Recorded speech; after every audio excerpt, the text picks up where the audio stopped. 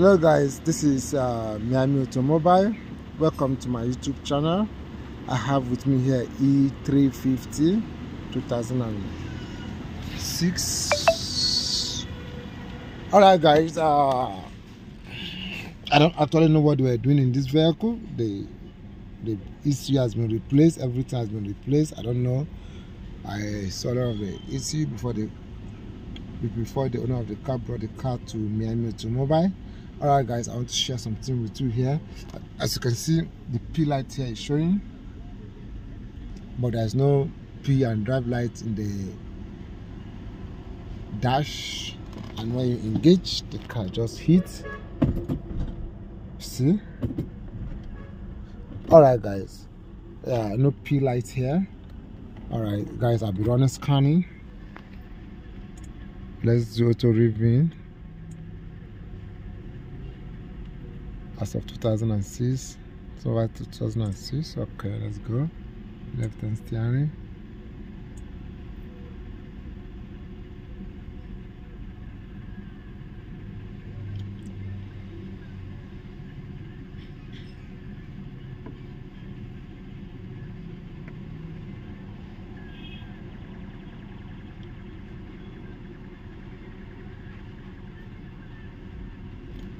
Okay, let's do auto scanning.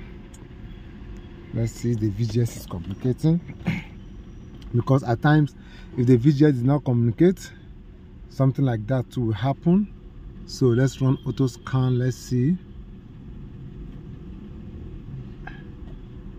ECM pass no fault. Transmission we have 5 fault.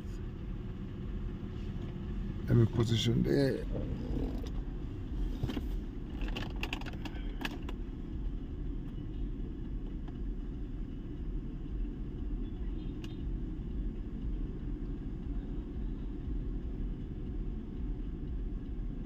Alright, on ESP we have 9 fault.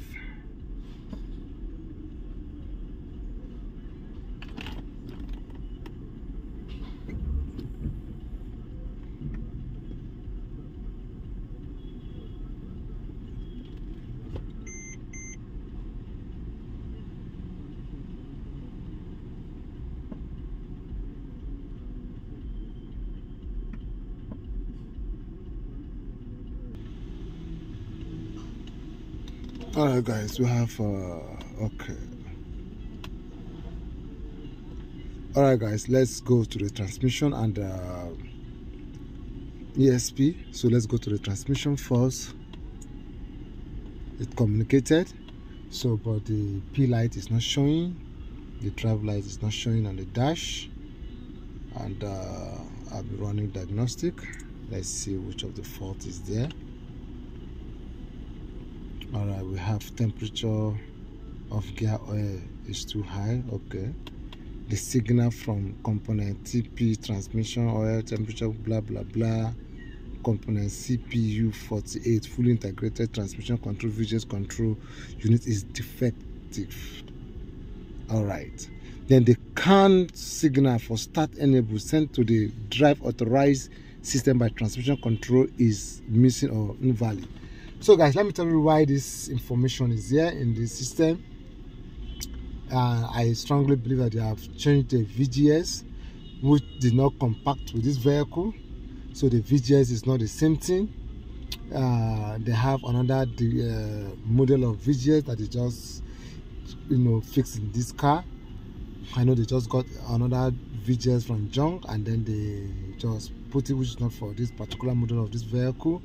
Alright guys, what I'll be doing, I will replace the VGS, or if possible I can do other transfer of data. So but so what I'll be doing here, I will change the VGS, then relearn it back. So guys, follow the second video that will be coming up.